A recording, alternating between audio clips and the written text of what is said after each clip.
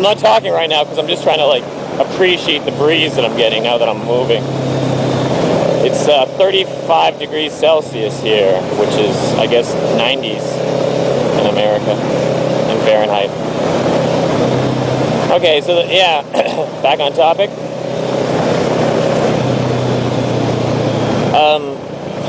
I'm like beating around the bush here. I don't want to spit it out.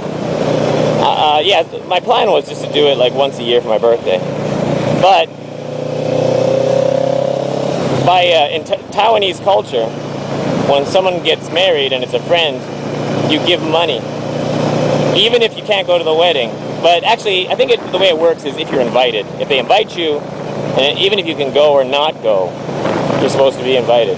Yeah, you're supposed to give money. Haha. Hey, I just thought of something. Okay, so I invite everyone, all my subscribers. Actually, there's one of my subscribers. Her name's Denise. I think she lives in Taiwan, and she said she wanted to come, so she can come.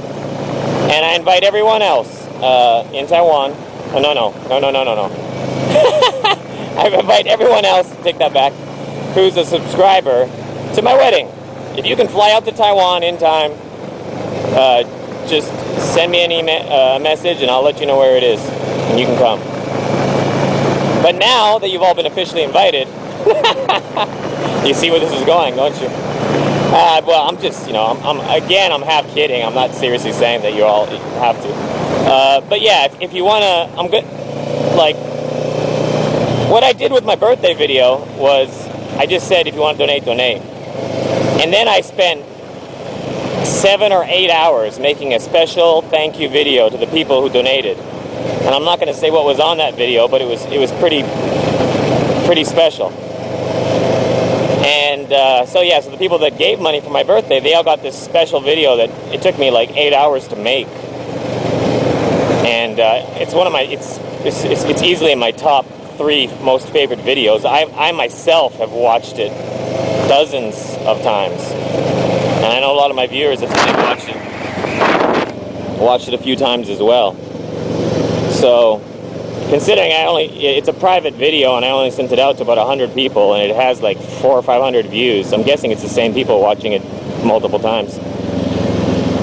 But anyway, so that's what I did. But I didn't tell people that. I didn't say, "Oh, give me money for my give me money, and then I'll give you the link to a video," because I didn't think that was cool. I thought it was much better just making the video, and then people unexpectedly got it as a thank you, and the people thought it was pretty cool too. But I'm gonna break that rule as well and tell you, because I'm not. If you want to give money for my birthday, I'm gonna make a wedding video. Is what I'm gonna make, and it won't just be a boring home video, wedding video. It won't just be a boring average home video like of a wedding. I'll try to make it special and maybe funny, and maybe throw in like interviews with the guests or something. And then and there'll be some like there's some really cool pictures. In Taiwan, you do your wedding photos before the wedding, so we've already done our wedding photos, and it's like professional in a studio, all that kind of crap, and really well done. So you'll get to see those photos. But this time I'm not gonna. This is only for the hardcore supporters. Really, like, if you want to send $5 or something for my wedding, that's cool, that's fine, but I wouldn't send you the wedding link. Why? Why am I being an asshole?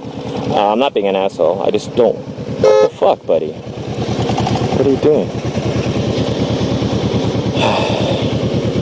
You should stop behind me. Forget it. You know, it's one motorcycle per lane, because motorcycles count as cars, so I stopped in the middle of my lane, and he pulls up in the middle and stops in the middle of 2 lanes, so there's no reason for that. Like, are you worried that, you know, you get stuck behind me when the light goes green? Look how far behind me they are. Does it give them an advantage to squeeze in beside me like that? No, it doesn't. You actually can start quicker from a light by parking further away from the light. Did you know that? It's true. Ideally, if you're on a road and there was no traffic whatsoever on the road, no traffic whatsoever, and then you were stopping at a red light, the best place to stop for a red light would be about a half a block before the stop line. Why?